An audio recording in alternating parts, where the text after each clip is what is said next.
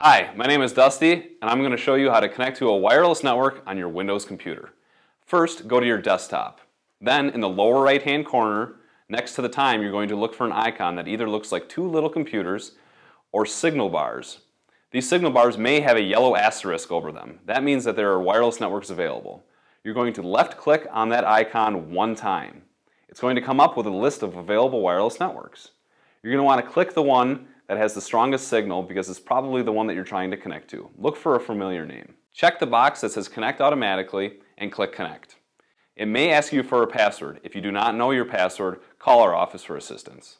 Hi, my name is Jenny, and I'm here to show you how to connect to Wi-Fi on your Apple iPod, iPhone, or iPad. Today we're going to use the iPad. First you need to find the settings button on your iPad. It would be a gear icon.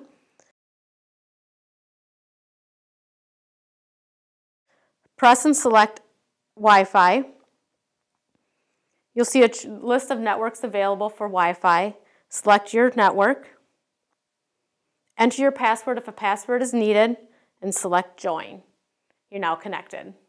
If you would like to check to see if your Wi-Fi is enabled on your iPad, you can simply swipe up from the bottom of the screen. Look at the Wi-Fi icon. If the Wi-Fi icon is white, it shows that Wi-Fi is enabled on the device. If it is gray, it shows that it is disabled. To save battery life on your iPad, you simply need to disable your Wi-Fi.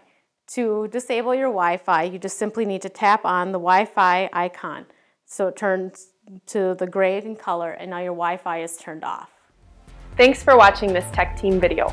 For more information, visit our website at www.vernoncom.coop or call us at 634-3136. To watch more Tech Team videos, tune in to Community Channels 14 and 15 or check out our YouTube channel.